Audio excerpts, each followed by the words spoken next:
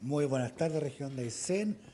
Hoy día, martes 23 de junio, iniciamos un nuevo reporte con motivo de la pandemia del COVID-19. Como pueden ver, ahí está nuestra Seremi de Salud, Alejandro Leonito, a quien le damos la palabra. Muy buenas tardes a todos, a todas las familias ayseninas que nuevamente y día a día se unen a nuestro reporte para COVID-19. La región de Aysén mantiene un total de 28 casos confirmados por COVID-19, alcanzando una totalidad de 8 casos activos y un total de 20 casos recuperados con corte al día de ayer a las 9 de la mañana. Hemos tomado 2.319 PCR o han surgido 2.319 sospechas para COVID-19, de las cuales estamos a la espera de 37 resultados con corte a las 9 de la mañana, teniendo una tasa de positividad para COVID-19 del 1,2%. Todos los exámenes que llegaron durante el transcurso de la tarde-noche de ayer, y me refiero a los de SIVA y a los del Hospital Regional Coyhaique, dieron negativo para COVID-19. En relación a la tasa de testeo acumulada, tenemos 2.161 por 100.000 habitantes en la tasa y una tasa de testeo de promedio diario de 19, subió a 19 por 100.000 habitantes.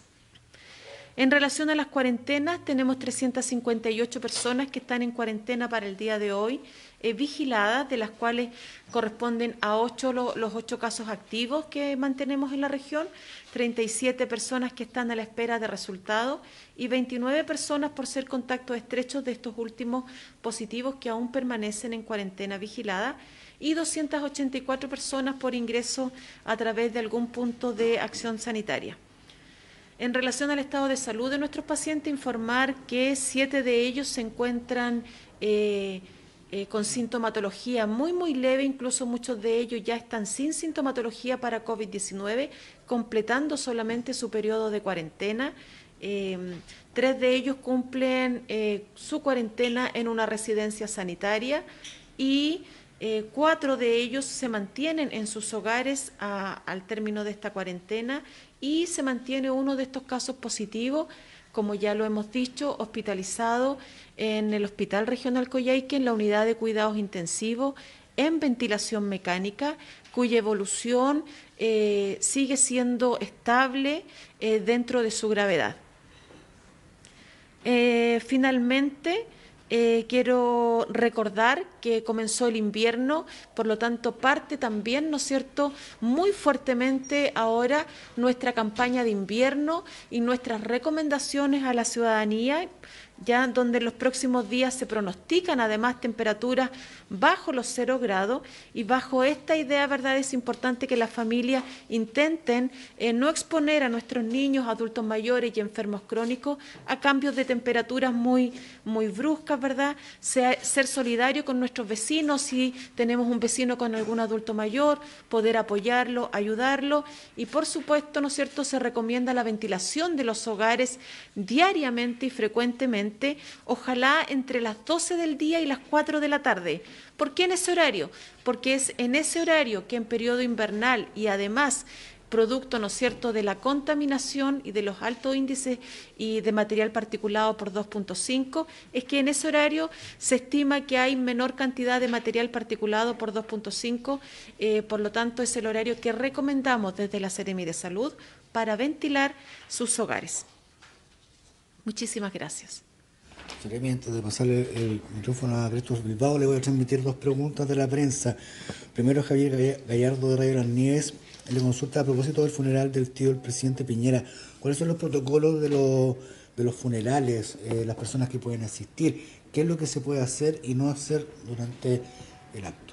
El Ministerio de Salud, al principio de esta pandemia, ¿verdad?, en marzo, emitió un protocolo para funerales en contexto COVID, en el que destacan principalmente algunos puntos, como lo primero es tener claro que este protocolo no surge porque el cadáver, ¿verdad?, tenga más riesgo que una persona viva contagiada por COVID-19, sino que lo que busca es disminuir las aglomeraciones de las personas para evitar el contagio entre las personas. Segundo, ¿no es cierto?, establece que este protocolo establece que debe tener una duración no más allá de 90 minutos desde que se le entrega, ¿verdad?, el cuerpo a los familiares, incluyendo todos los ritos o la ceremonia hasta la inhumación o cremación si correspondiera.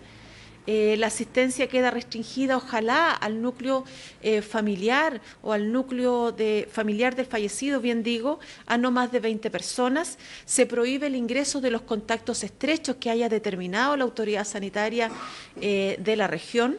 Y principalmente en la discordia o la pregunta que me hace Javier Gallardo, la urna debe estar efectivamente sellada, no requiere una urna especial, toda vez que las urnas hoy día cumplen con cada uno de los criterios. Eso es lo único que exige el protocolo. Perfecto.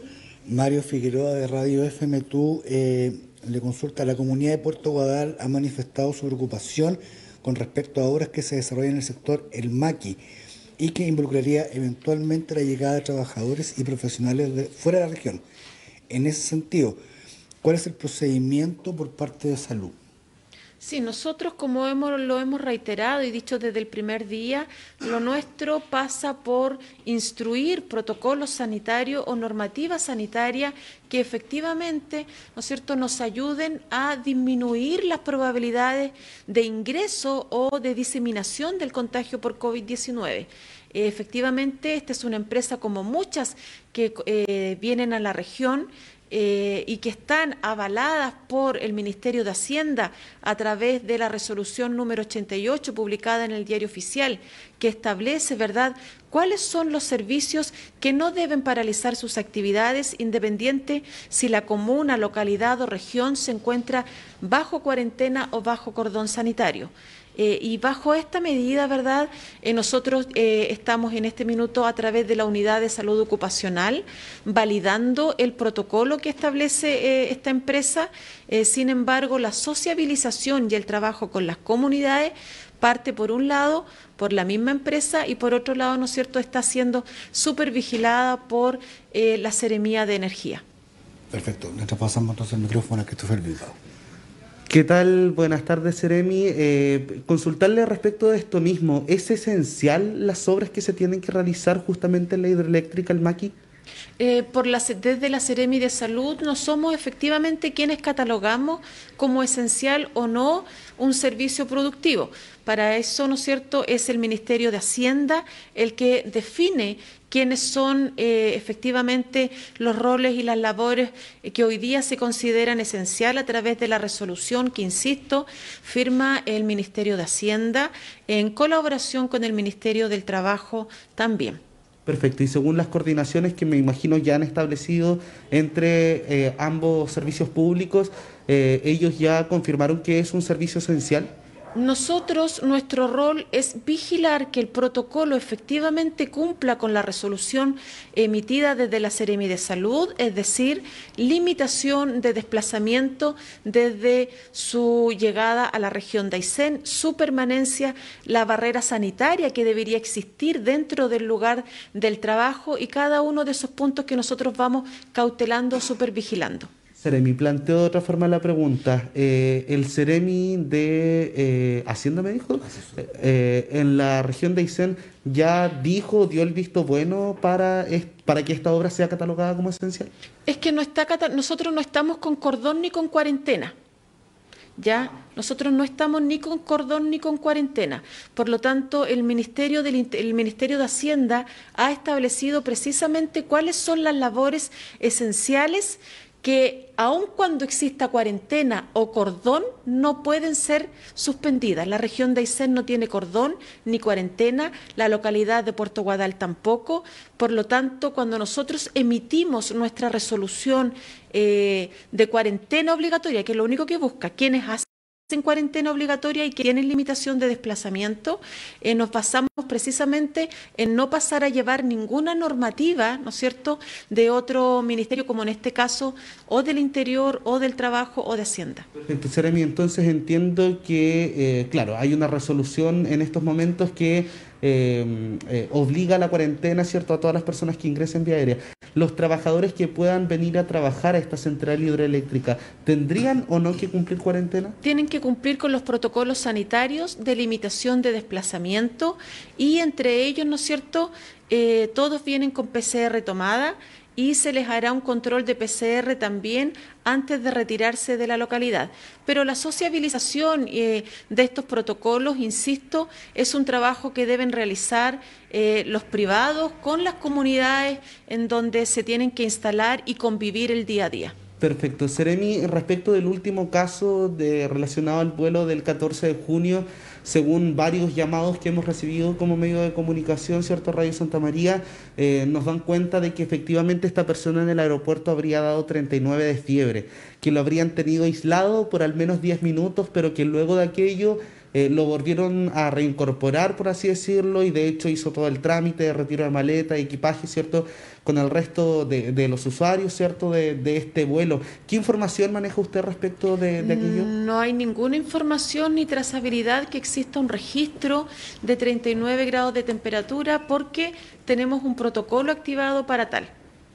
Perfecto, entonces él no dio 39. ¿Y cuánto fue su temperatura? ¿Tiene conocimiento usted? No lo tengo. Perfecto, Seremi, hace algunas semanas nosotros le preguntábamos por los protocolos que se debían establecer o coordinaciones, por ejemplo, en el caso del municipio de Coyhaique, para esta entrega de vales que se están realizando para evitar las aglomeraciones, etcétera, etcétera, y usted nos dijo que efectivamente iba a establecer una reunión de coordinación con el alcalde Alejandro Guala para plantearle algún tipo de solución, ¿cierto?, buscar algún tipo de salida para evitar que la gente se aglomere a las afueras del municipio.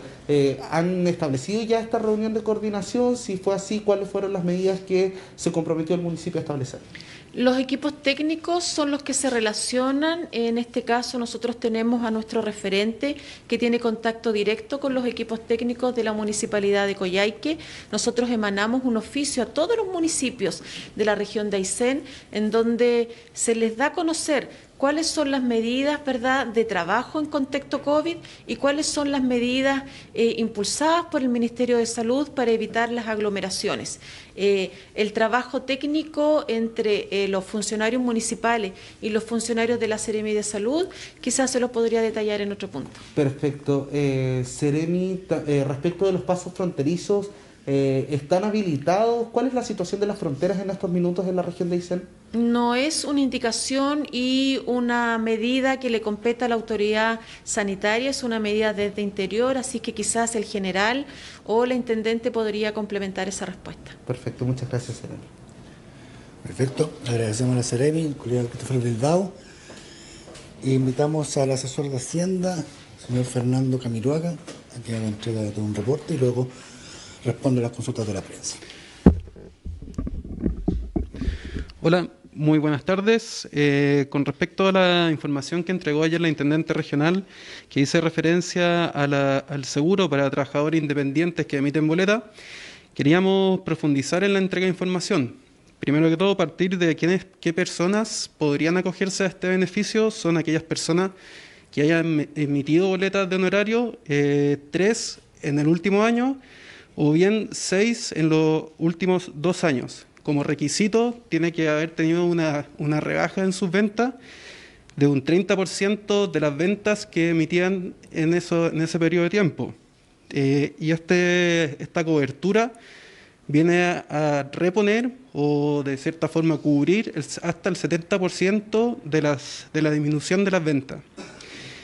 Ahora, ¿qué grupos existen? Hay que diferenciar que hay 2 grupos. Un primer grupo de beneficiarios, que son aquellos que tienen una venta promedio de menos de 500.000 pesos, que podrán acogerse a un subsidio no reembolsable, que va a ser hasta 100.000 pesos, y va a depender de sus tramos de venta.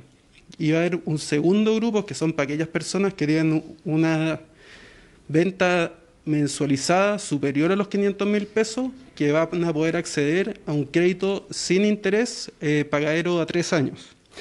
El tope de ese crédito será 650.000 pesos y tendrá como limitante que sea el 70% de la disminución de las ventas.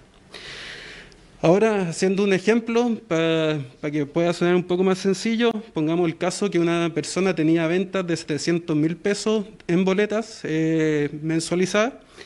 Esta persona no caería dentro del primer grupo, o sea, no puede acceder al subsidio no reembolsable de los 100.000 pesos, sino que tendría que acogerse al segundo grupo de beneficiarios.